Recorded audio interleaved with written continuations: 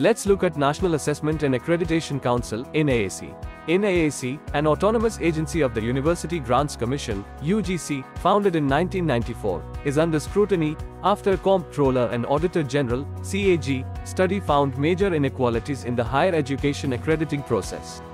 NAAC, headquartered in Bengaluru, assesses and accredits Indian higher education institutions, HEIs, through self-study and peer review based on specific criteria. Accreditation is a 5-year certification with ratings from A++ to C and D for non-accreditation. NAAC's General Council, GC, and Executive Committee, EC, include Indian higher education administrators, policymakers, and prominent academics. The University Grants Commission, UGC, founded in 1953, oversees university teaching, assessment, research standards, and funds Indian colleges and universities. For more updates, follow Vajiram Ravi.